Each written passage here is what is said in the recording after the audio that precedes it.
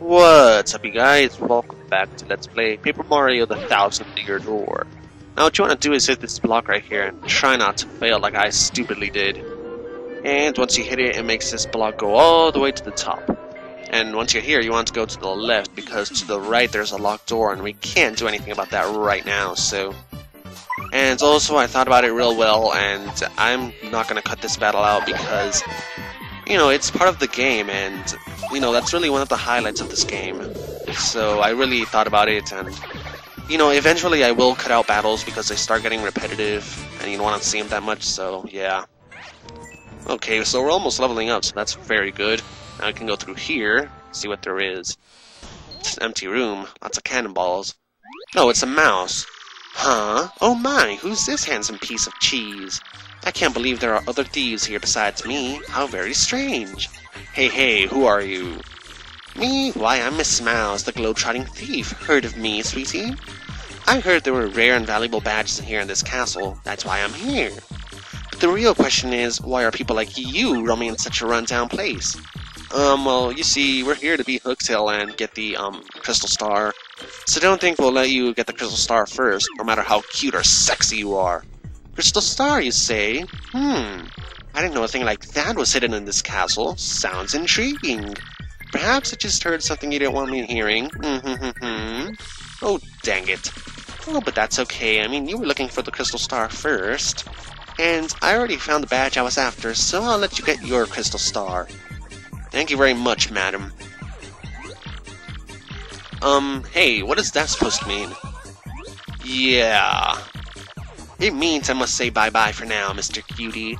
I know, it's sad. We just met, and already it's time to say farewell. Alas, heart. Oh, nice flip. Oh my, you're so bold. Is that legal? Oh, Koops. Oh, I almost forgot. I have a little secret to share with you. Somewhere in this castle is a badge that'll help you best Hooktail, or so I've heard.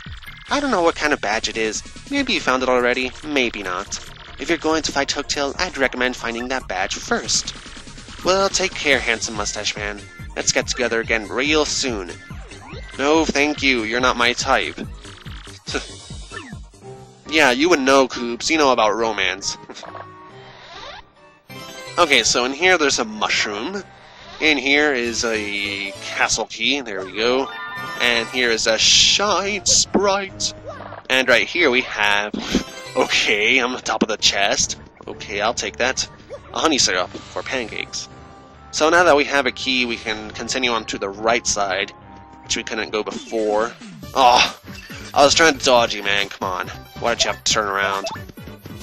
Okay, so this Miss Mowz character is kind of mysterious. She's kind of weird, awkward, she kisses strangers, and she's a masked rodent. What could she possibly want? Could she have something to do with the disappearance of Princess Peach? I doubt it, but you never know. I mean, it looks like she's hiding something from us. We shall find out soon. Sooner or later. Okay, so we leveled up. Very good. And since I already upgraded my FP last time, I think I'm just gonna go with BP because you never really have enough badge points, and there are a few badges that I do want to equip for the boss of this dungeon.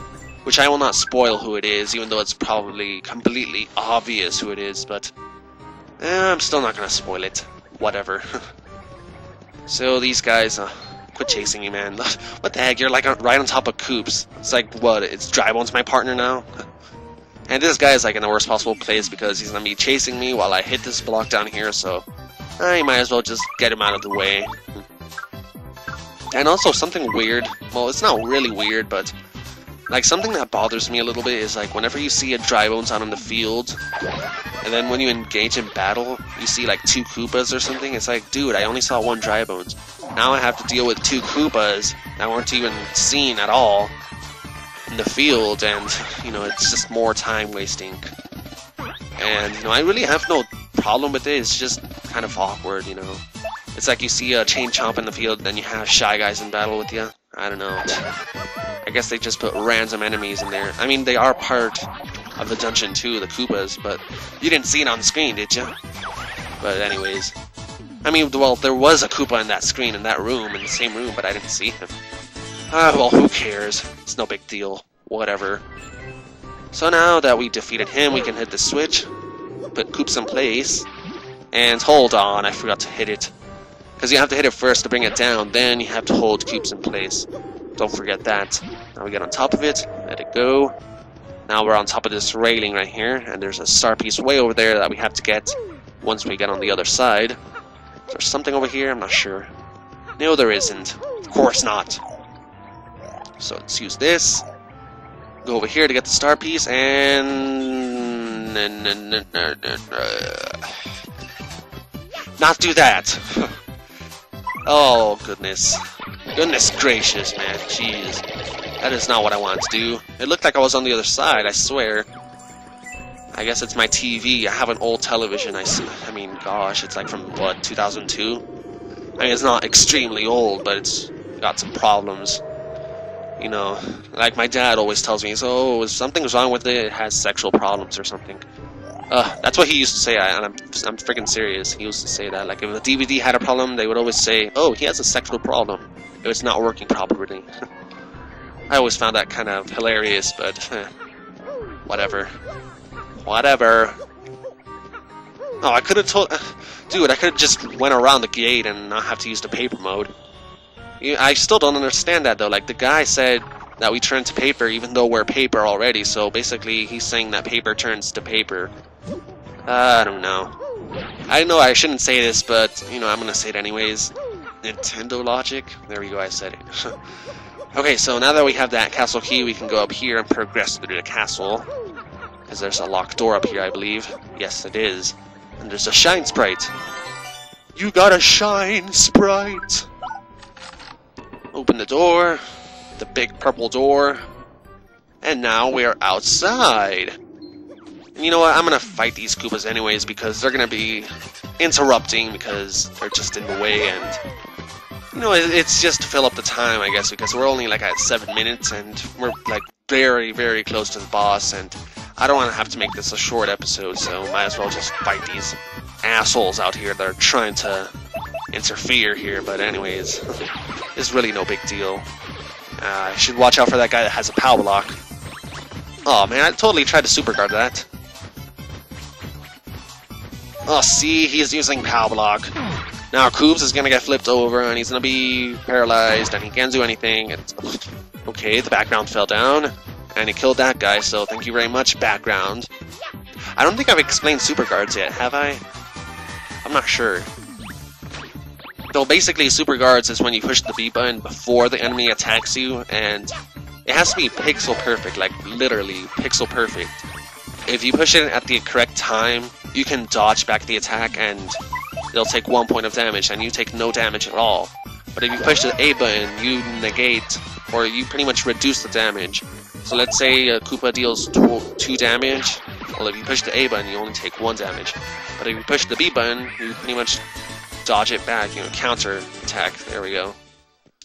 And most of the time I actually use the super guard because, you know, it takes a while to master, but, you know, it's not that bad really. You just gotta use it on a few battles and then you'll get used to it. Because I barely ever use the normal guard, which is pushing the A button, because I rather deal 1 point of damage than to reduce the damage I take. You know, you know what the deal is, because that's just how it is. Of course, it's harder to execute, but that really is no big price to pay. See, like, it's not that bad. Like, once you get used to it, it's piece of cake, piece of pie.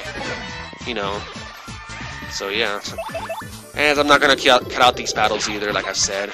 I know I've said it like 3 times in this episode already, but I'm serious, like, really. Why should I cut it out? Should I have to go through that trouble of editing all this shit out? I don't know. And like I said, eventually I will cut them out because it gets repetitive. You don't want to see the same battles over and over again. But I will start that in the next chapter because there are a lot of repetitive battles in there. And it's actually one of my favorite chapters. I like it a lot. But I'm not going to spoil what it is, because spoilers are not fun. Okay, so now that we've got those 2 assholes out of the way, we can finally have freedom. Freedom! Alright, so now we can go up this spirally stairs. Spirally, is that a word? spirally. Something about that word is like so, I don't know, like the SP sound. The way you say spirally, it's like, it sounds round. It has a nice round feel to it, you know. Or whatever, I'm talking about grammar here, and we're playing Paper Mario. Jeez, man. I'm not going to be an English teacher or anything. Hope not. So we have a recovery block right here, and a save block, meaning something epic is about to happen. When will it happen? In the next episode. I'm going to make you wait. Ha ha ha ha.